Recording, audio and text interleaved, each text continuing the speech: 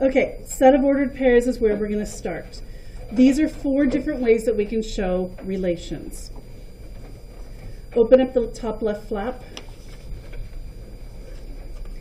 Sets of ordered pairs are always written inside curly brackets. Each ordered pair is separated from the next with a comma. Do you see the bracket here? Where's the second bracket? That means that everything in here is one set. Okay, and I want you to write the same ordered pairs as I'm using. I made them so they'll fit on a graph that's in here that we're going to do in a minute.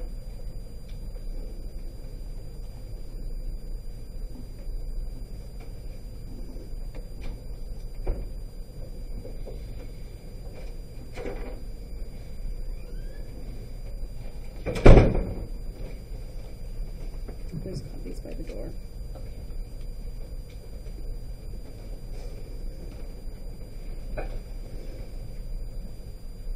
Okay, so that's our 6 set of ordered pairs. We're going to see those in multiple ways as we keep going through this. Back right, Lynn.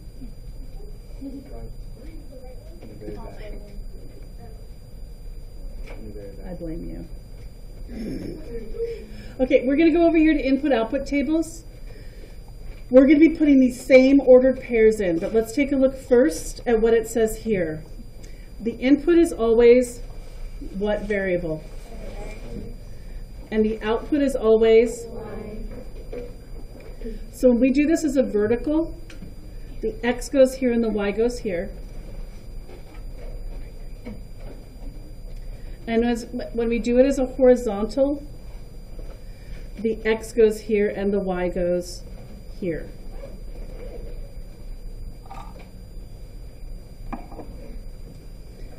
That means we're going to fill this in here with XY and this down here with XY. And we're going to put these same ordered pairs that are over here so that we can look at the same set in different ways.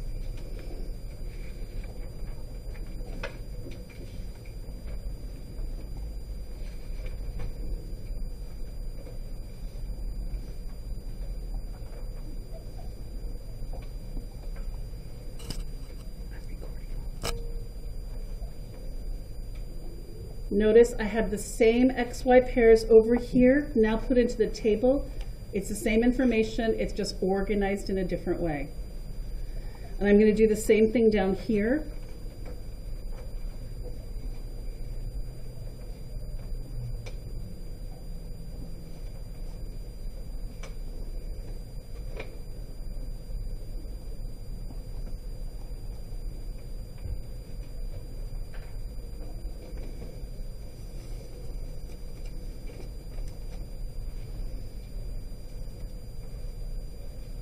And when we're finished with that, we're going to go graph these ordered pairs. That's what's in the bottom left quadrant of our organizer here.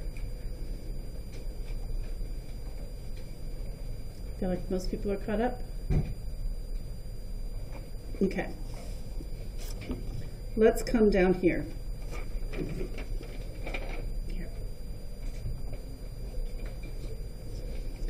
On this graph, we're going to use the X coordinate going to the left and right, and the Y coordinate telling us how far up or down we go to graph these 6 ordered pairs onto this graph.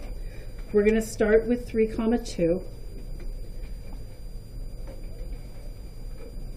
I want us to label this one just to show that the points on the coordinate plane can be labeled with their coordinates.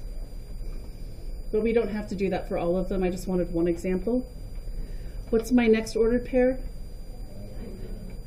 5, -1, so it's going to go to the left 5 and down to -1. -4 and up 3. Where is my, wait, that is not the mistake I made last hour. Okay, let's go back. 5, -1. 1, 2, 3, 4, 5, and -1. Thanks, guys. This one I did right, though, yes? -4, +3. Where is my 2, 0 going to end up on the X or Y axis? It's going to end up on the X. We're going to go to the right 2, and it doesn't go up at all. -3, -1. And finally 2, 5.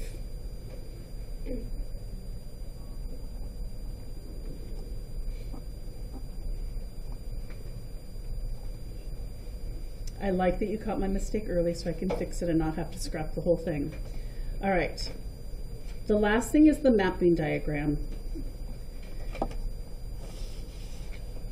We're going to take the same information that we've seen in these others and we're going to put them in these ovals. Who's seen this before? That's what I thought. It's a new idea. The one big difference is for the input and the output, if the number repeats itself, we only put it in the oval one time. So when I look here, I have 3, 5, -4, 2, -3, and 2. Do you see how 2 shows up 2 times as an X? When I list it down here, I'm only going to put it once. And these need to be in order either from least to greatest or greatest to least. I've seen people do it without that, but it gets really disorganized. Let's start with least to greatest. What's the smallest number in this list? -1. Okay. And then -3. What's next?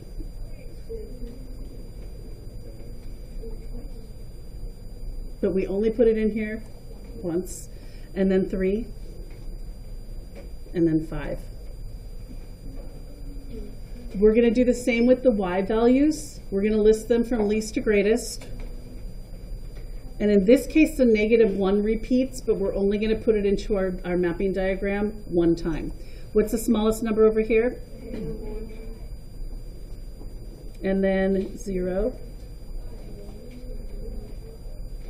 3, and 5. This is where I made my mistake, second period, so I'm moving to pencil. How do you think we make it clear what goes with what? We draw lines. Not just lines though, we're going to draw an arrow from the X to the Y. So what I'm going to do to make sure I don't mess this up this time, I'm going to go from 3 to 2.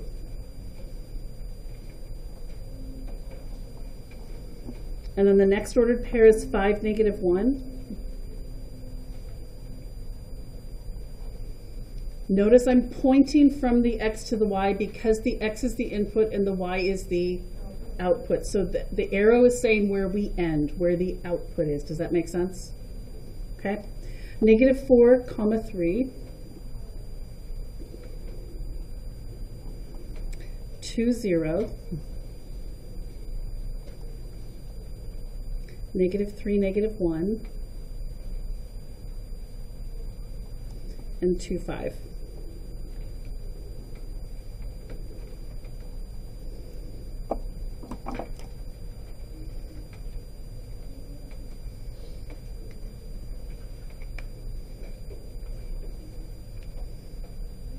So now that you guys have made it, I want us to read the description because I think it doesn't make sense until you've seen what it's talking about. The left shape contains all of the inputs or X values without repeats. That means we only put the digit in there one time, even if it's used more than once. The right shape contains all of the outputs or Y values without repeats. An arrow is drawn from each input value to its corresponding output value. So I want us to open this up and take a look.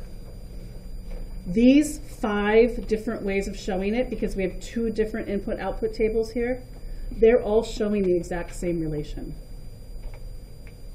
Do they look the same? But can you see the relationship between them? Where the X's and Y's are? Okay, so with that, we're going to do a quick glue into our notebook. First, I want you to put the relation, the Frayer model, next to where you put your tab. And then on the back of that page, and let me zoom out so you guys can see because I want us to put a title on this page.